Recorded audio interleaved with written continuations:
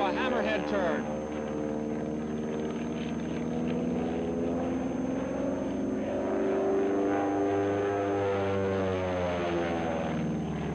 Bill Adams has been flying planes for about 21 years. He said he got his start by hanging around airports.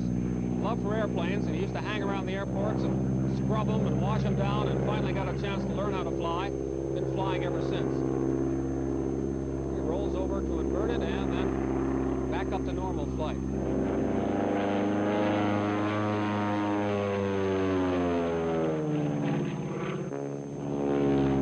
There's that famous triple snap of Adams. He's one of the few people who can do that triple snap in a Stearman, and he says on the last one he practically has to wrestle it around himself.